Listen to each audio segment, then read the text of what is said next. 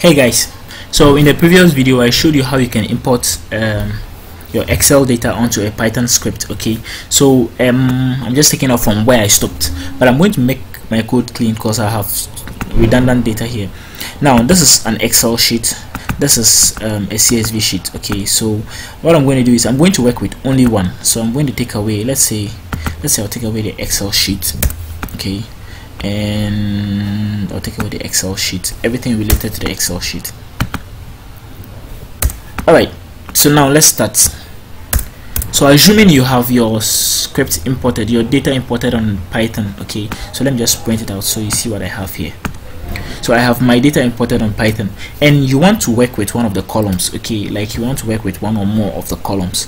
What you can do is there are about two ways that I know of. You can be able to call out the columns. Okay, so for instance, you want to have the names of your contacts. Okay, so what I can do is I'm going to say names is equals to, I'm just creating a variable. Okay, names is equals to df, which is my data frame or my data dot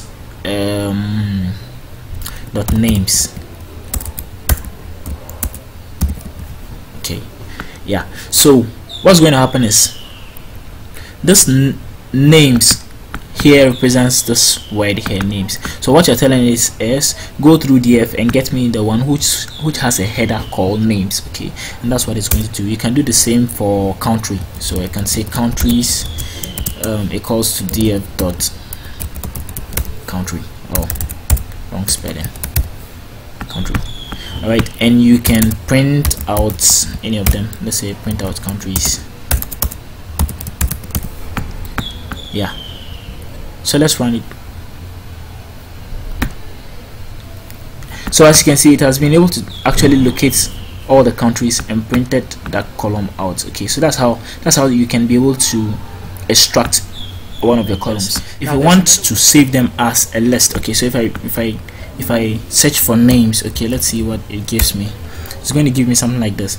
Now if you want it to appear as a name, because this is appearing as an object, if you want a list out of it, what you can do is you can encapsulate this into a list function. Okay, just say list this object for me, then you would see you can do the same to this guy. List this object for me. Yeah, list. All right, like this. So you see you would have names appearing as a list. Okay, it's so simple. All right, thanks for watching. I'll see you in the next video.